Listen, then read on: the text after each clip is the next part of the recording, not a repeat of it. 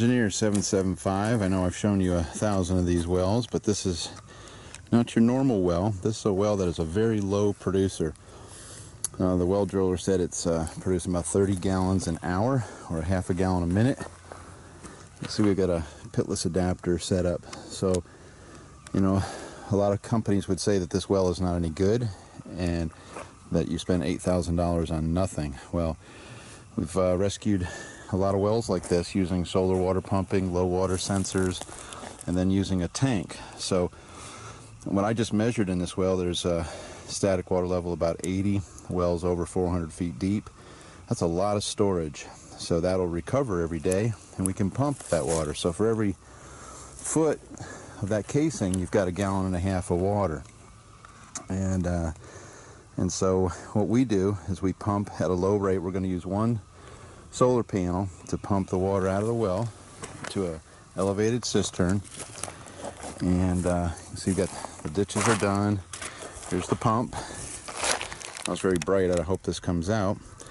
And we've laid out our wires and our safety ropes and our poly for 225 feet or so. And again, as this pump pumps the water down in the well to a certain spot, we're going to put a low water sensor. And once it hits that, it'll stop pumping. And that sensor is tied to a timer. And then the timer can be adjusted. And so it'll hit the timing circuit and it'll let the well recover at its rate, 1/2 gallon a minute, for a period of time. And then it'll turn the pump back on, so the pump's not cycling on and off, on and off. So we can easily, we feel in this situation, easily get 300 gallons a day out of this well stored. So if you have enough storage capacity, you can get way ahead of the game. There's just a great solar location here where you have plenty of sun, so that's not going to be an issue. And then we're going to just use one 285 watt module to pump the water. The other module will be for charging some batteries for a booster pump, and this will all be connected to a shop in a house. So do you have a little producer, you know, a friend that spent a lot of money on a well?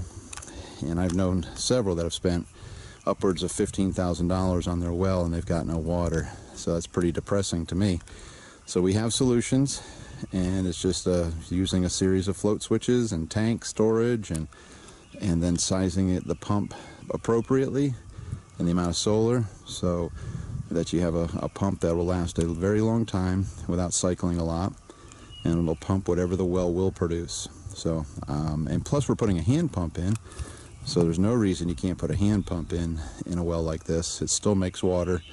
There's still a ton of water in that well. We're just going to get it out of there in an effective way.